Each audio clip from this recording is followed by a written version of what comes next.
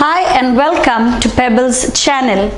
I hope you are carrying on doing your work, that is a lot of reading, writing and exploring new things.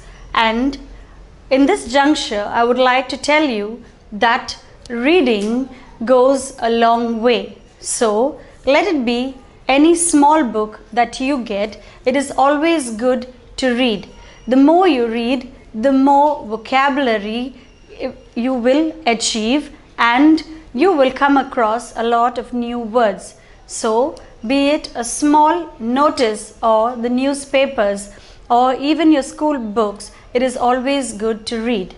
So our topic for today will be science for standards 3 and 4.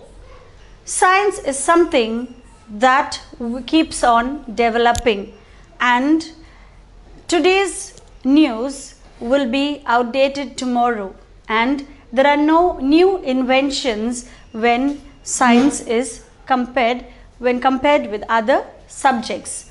So science helps us know the world and the surroundings that we live in. So we will be seeing about plants.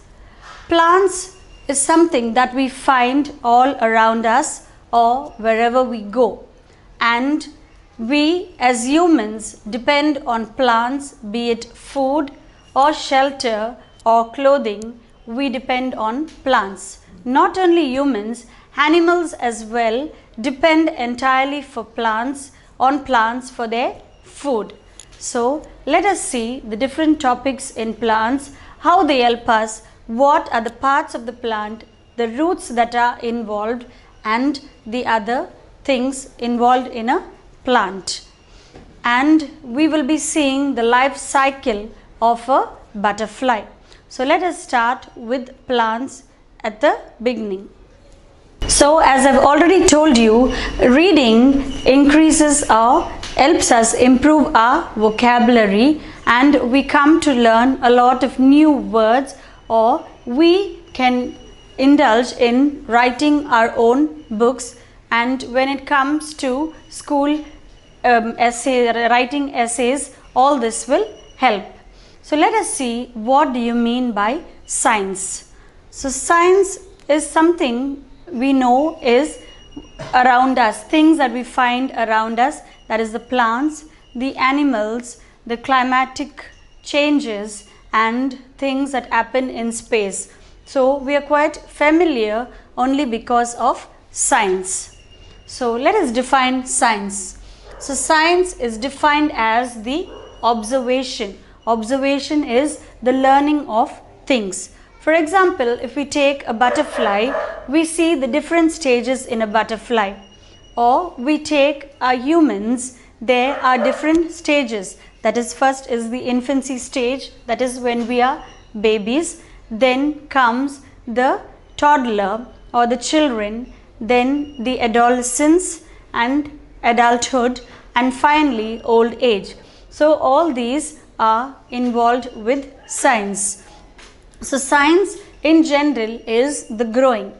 Even if you take a plant, it first starts from a seed and it then grows into a sapling and then into a plant and then finally a tree. So science is the observation of the changes that take place. The next is the description. It describes how a person is or how an animal is, because each is unique and each of us have different sizes, shape. Our structure changes. One may be tall, one may be short, but may be of the same age. For example, a child who is 2 years may be quite tall for his age, while another child who is the same age, that is 2, may be a little shorter. So all these changes. So the description and the experimental. So where science is concerned, we do a lot of experiments, and the more we experiment, the more we come to know about certain things that have been developing. So experimental, investigation. Investigation, as you see, is very important for science. because we are curious to know how a particular seed is growing into a sapling and then into a plant. So the study of science is mainly because of our curiosity, and that leads to investigation and theoretical explanation. So finally, all these things, that is the observation, the description, the experimental and the investigation, finally ends up in a theoretical explanation. That is why we study in school about science. So whatever investigation we have done comes down as theory and theoretical explanation of natural phenomena. So what causes day and night? What causes the change in seasons, that is summer, winter, spring, etc. So only by reading or studying the theory we come to know about the changes in the natural phenomena. For example, if you take one day the climate may be sunny, the very next minute it changes or it starts raining, and there are certain months where it rains and then winter sets in and then the summer or the spring comes in. So all this is possible only by observation, description, experimental investigation and finally theoretical explanation. That's why I have said in the very beginning, science is something that the more we read, the better we will understand. And it should not stop with only reading, it should move on to doing certain experiments. Like for example, we come to know that when we pour water and oil, it does not mix. So all this is possible only by experimenting.